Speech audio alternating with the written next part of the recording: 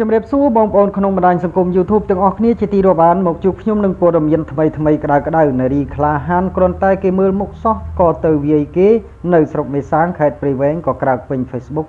នោះពេលនេះត្រូវបានសមត្ថកិច្ចឃាត់ខ្លួនហើយនៅព្រឹកថ្ងៃត្រង់ត្រូវនៅថ្ងៃទី13ខែមករាឆ្នាំ2020នេះមានការភ្ញាក់ផ្អើលនិងចាប់អារម្មណ៍ជាខ្លាំងពីមហាជនអ្នកប្រើប្រាស់បណ្ដាញសង្គម Facebook ជាច្រើនដែលត្រឹមតែរយៈពេលជាង3ម៉ោងប៉ុណ្ណោះមានអ្នកចូលទស្សនានិងសេពបន្តដល់ទៅជាង 10000 នាក់ទាក់ទងនឹងคลิปវីដេអូមួយដែលបានបង្ហោះចេញពីគណនី Facebook Page ឈ្មោះសុគន្ធា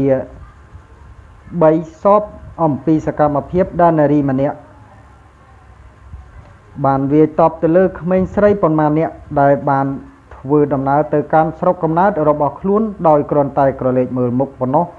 ដែលនេះជាសកម្មភាពមួយមិនសមរម្យទាល់តែសោះក្នុងនាមជាកូនខ្មែរដូចគ្នានោះក្នុងនោះដែរម្ចាស់គណនីខាងលើនេះក៏បានមានការបញ្ជាក់រៀបរាប់ឲ្យដឹងដូចនេះថាអោមេសាងខ្ញុំអើយហើយក៏ស្រីកាចម៉េះគ្រាន់តែគេមើលមុខសោះចាំបាច់វាយគេមកលេងស្រុករបស់ខ្លួនគេចង់សប្បាយតែគេមកឯងធ្វើចរិតហើយអួតគេថាអ្នកណាមិនស្គាល់វាអូខេគាត់ខ្លាំងបើកាចចឹងខ្ញុំមិនហ៊ានទៅលេងស្រុកទៅអ្នកមេសាងជួយ share ឲ្យគាត់បានឃើញផងព្រោះគាត់ខ្លាំងជួយ share ផងយ៉ាងណាមិញក្រោយពីคลิปវីដេអូវាយតបគ្នានេះបានមានការផ្ទុះក៏ក្រើកពេញបណ្ដាញសង្គម Facebook រួចមកស្រាប់តែនៅមុននេះបន្តិចយោងតាមគណនី Facebook Page របស់លោក K01 បានបញ្ជាក់ឲ្យដឹងថានារីក្លាហានដែលវាយគេនៅស្រុកមេសាងខេត្តព្រៃវែងក៏ក្រើកពេញ Facebook ត្រូវបានសមត្ថកិច្ចឃាត់ខ្លួនហើយនាថ្ងៃទី13ខែមករាឆ្នាំ2020វាយខ្នោះគ្នាធ្វើអីបងប៉ូលីសអើយគ្រាន់តែហៅទៅអប់រំបានហើយសូមអរគុណបងប្អូនទាំងអស់គ្នារាល់ការតាមដានទស្សនាវីដេអូរបស់ខ្ញុំបាទមកជួបខ្ញុំនឹងព័ត៌មានបន្តអាប់ដេតចង់ប្តឹងប៉ូលីសដាក់គុកទៀតឪពុកម្ដាយនារីជើងខ្លាំងនៅមេសាងកើតទុកមិនសុខចិត្តដាក់ពាក្យបណ្ដឹងរឿងវាយខ្នោះកូនស្រីខ្លួនព្រៃវែងយោងតាមគណនី Facebook ឈ្មោះ Apple AC នៅថ្ងៃទី13ខែមករាឆ្នាំ2020នេះបានសរសេរថាអធិការនគរបាលស្រុកមេសាងហៅមកធ្វើកិច្ចសន្យារួចឲ្យទៅផ្ទះវិញសោះបែរជាឪពុកម្ដាយកាន់ជើងកូនចង់ប្តឹងប៉ូលីសរឿងដាក់ខ្នោះដៃកូនថតរូបកូនទៅវិញហើយកំពុងរកមេធាវីឥឡូវអត់ចប់ទេព្រះរាជអាជ្ញាចេញដីកាឃាត់ខ្លួនតែម្ដងរឿងតូចខ្លាយជារឿងធំព្រោះឪពុកម្ដាយកាន់ជើងកូនដល់ខូចអស់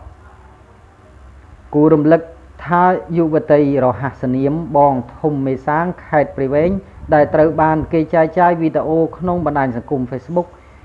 ដោយប្រើប្រាស់ពាក្យសម្ដីនិងកាយវិការមិនសមរម្យគំរាមវាយគូចំនួនដោយគ្រាន់តែជិះម៉ូតូមកលេងស្រុករបស់ខ្លួននោះត្រូវកម្លាំងសមត្ថកិច្ចតាមចាប់ខ្លួនយកមកសួរនាំនៅថ្ងៃទី13ខែមករាឆ្នាំ2020នេះតាមរយៈវីដេអូចែកចាយក្នុងបណ្ដាញសង្គមនោះយុវតីខាងលើបានមានបកពួកជាច្រើនអ្នក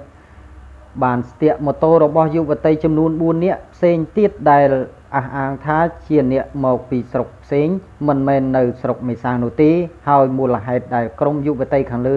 ស្ទាក់សួរនាំនិងគំរាមរកវាយគេនោះដោយសារតែភាគីម្ខាងទៀត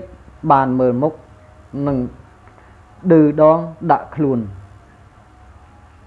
យុវតីដែលអ្នកប្រើប្រាស់បណ្ដាញសង្គម Facebook ឲ្យរហ័សនាមថាបងធំមេសាងនោះមានឈ្មោះច័ន្ទរីជាសិស្សថ្នាក់ទី11នៅវិទ្យាល័យមេសាងហើយថ្ងៃ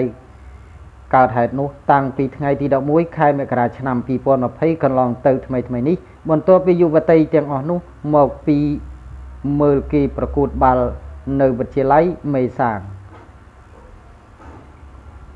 សូមអរគុណបងប្អូនទាំងអស់គ្នារាល់ការតាមដានទស្សនាវីដេអូរបស់ខ្ញុំបាទសូមកុំភ្លេចជួយចុច Subscribe និងរូបបណ្ដឹងដើម្បីទទួលបានវីដេអូថ្មីៗជាច្រើនទៀតសូមអរគុណសូមជម្រាបលា